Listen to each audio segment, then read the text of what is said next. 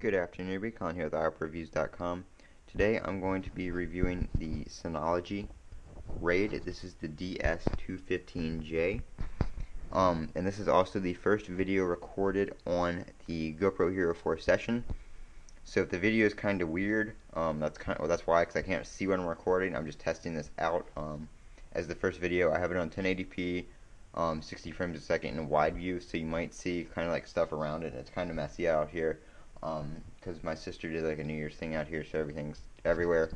The only really complaint I have against the physical unit itself is, I don't know if you can see this on camera, but everywhere it's been touched, like when setting it up, the fingerprints are they turn like black when they dried. I don't know what that is, but it has something to do with the white plastic casing, because my hands were clean when I opened it, aside from touching the box and everything.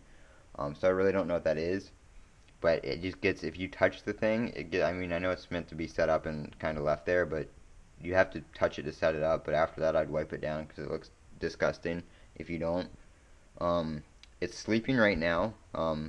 There's status lights right here for status, the LAN, disk 1 and disk 2, but it is on, and the fan runs constantly unless you change the setting to power saving mode, which it'll only run when it gets hot enough, but that kind of makes it heat up more. Then it has a high and a low setting. I just keep it on high to keep it cool. We have my Ethernet switch right here because we have a lot of we have the printer, the NAS or the Synology, and then the we have a Wi-Fi connected garage door thing.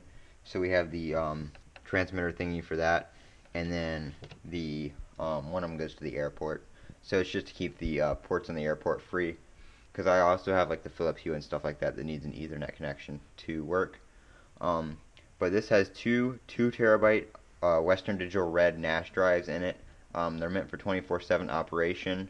They are 5200 or 5400 RPM drives, but for an application like this, that doesn't really matter, because the Ethernet's going to slow you down before the drives do.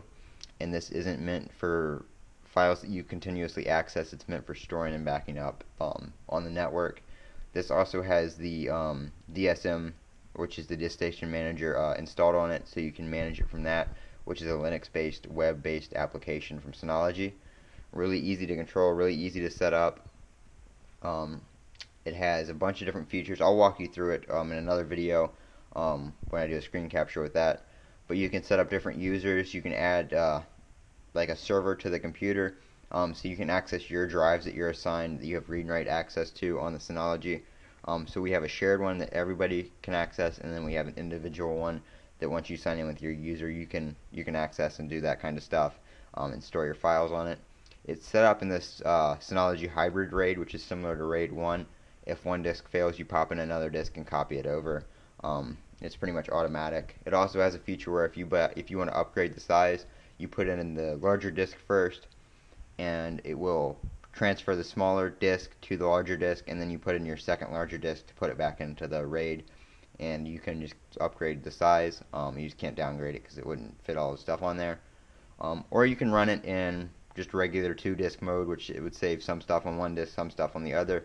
You just wouldn't have a backup of the other disk, which in this application sometimes would be ideal, because if you're doing a backup like that, you're not really supposed to have your stuff stored on the same, you're not supposed to have a backup inside the same enclosure or in the same location as your first backup. So you really want an offsite backup also, like an online drive, Google Drive, something like that.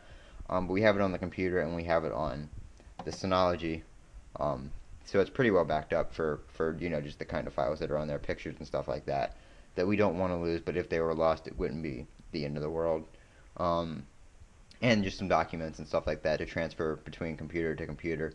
I have 2 computers, so I use it to transfer access files that are stored between computers, and we can put things in the shared folder so other members of the family can access it. But that's basically what it's used for here. It's been working great, no issues with it. There's a whole bunch of things that I'll have to go through in another video that you can do with the DSM and stuff like that. But that's the unit itself. This has been Colin with iReviews.com. Don't forget to comment, rate, and subscribe, and have a great day.